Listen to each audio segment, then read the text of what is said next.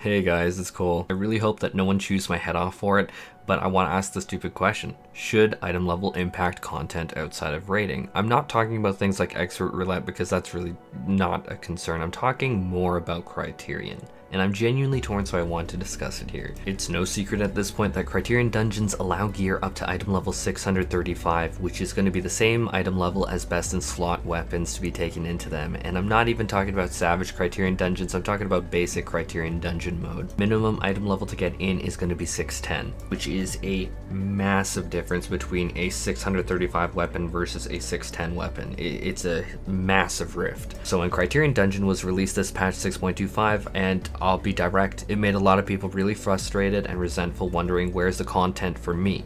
What am I meant to get out of this as a, say, mid-core or casual raider? And I spoke with probably 100 people sharing this sentiment, telling me their thoughts on this. Like when I released my Silky Guide video, I had some people being like, oh, it must be nice to have all that gear so that you can do this content. And I'm like, ooh. So yes, the rewards suck, and I did a video specifically talking about them and that purple chair. I think rewards do need to be improved, but the worst of it is a lot of people, including people that I know who have cleared P8S a few weeks ago, but they are, say, a healer. This is a very common situation, is as a healer, they are the dead last person to be given the Abyssos weapon because you need all of the DPS that you can to get through P8S phase 1 DPS checks smoothly. Just for instance, P8S phase 1, obviously the other fights benefit.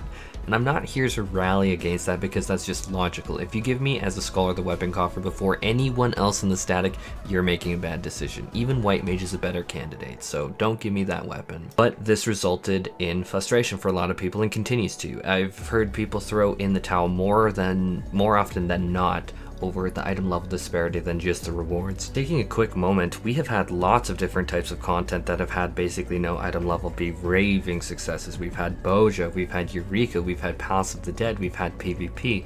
All of these are game modes that I've seen a lot of people take part in Final Fantasy XIV, and none of them had an item level requirement, I think to their great advantage. So me talking about this is not some kind of brand new raving crazy lunatic idea. It is like we have seen this consistently through the years, and this is a bit of a deviation. Let's talk about the impact of item level, the difference between taking in a character with an item level of say 620 or below, or god forbid you're in crafted 610 even with pentamelt.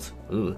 But this item level disparity puts you not at just a tiny disadvantage in the content compared to your peers, but a hulking massive chiasm. The amount of damage your tank takes goes up. The percentage of their health that every auto takes away from them goes up. The amount of barriers and heals your healers can put out is massively less. Actually, you can survive mechanics flat out if you have enough gear in Criterion, which the size of the barrier, getting back to the healers with the bears, the size of the barrier does count. Don't let anyone lie to you and tell you that the size doesn't mean anything, because with barriers it does. In before comments, call me a barrier size queen, but in Criterion Dungeons you can quite literally invalidate, nullify, whatever word you want, entire mechanics like knockbacks, bleed mechanics if you have enough bears, and that's very significant. Best in slot, Scholar, and Sage dramatically has an easier time doing that. I cannot emphasize that enough. Dramatically easier time deploying those big barriers. Obviously that's not even getting into DPS checks, doing more damage, begets faster clearing of trash and raid bosses to flat out not see those mechanics. If it's dead, it's not going to do them. So anyone saying item level doesn't matter here is, and with all due respect, absolutely snorting their own farts and is flatly lying to you. It literally makes you able to avoid mechanics and nullify them. So at this point, if you have less than best in slot, you're doing Criterion Dungeons on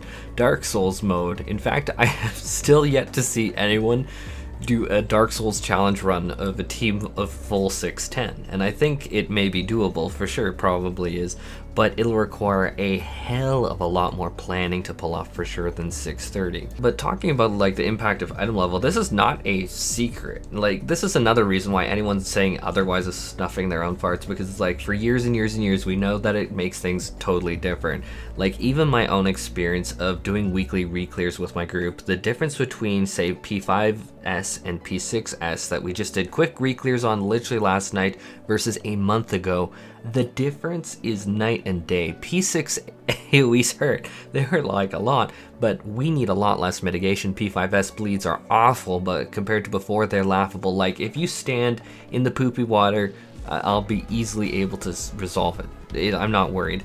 Item level makes a huge, massive difference in Savage rating. And maybe it's because I'm a berry healer. I acquiesce. Maybe it's because I'm a berry healer and I do need to focus on this kind of thing. That is my job. But holy heck, I feel it. Moving on, let's get real about rating. And I've said this at least 4 times over the past few years on my channel, but I don't think it can be stressed enough. I think it needs to be said more often. At this point, about 8 weeks into the raid tier, most casual players or mid-core players that I speak to do not have best in slot gear. In fact, most of them are still very, very far from it, or they are taking tombstone gear, trying to use it like, what is it, that flex tape or whatever, and just smack it on with tombstone gear and be like, you know what, I'm not gonna get the body for another 6 weeks, so screw it. Just patch up these holes.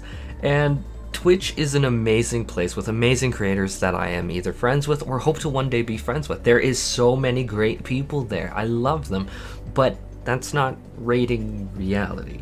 And I've even talked to a lot of them like flatly about this, and they're just like, well, of course it's not rating reality. Clearing the entire tier week 1 and being able to already buy best in slot raid weapon this week and being given the chest piece from their static is not normal at this point. It's the exception. It's like what I was getting at before. Criterion Dungeon was released with patch 6.25, and I'll be honest, a lot of people very, very frustrated. There's obviously further problems than that because people are like, okay, the relic line is also just collect tombstones. This Criterion Dungeon I can't take part in.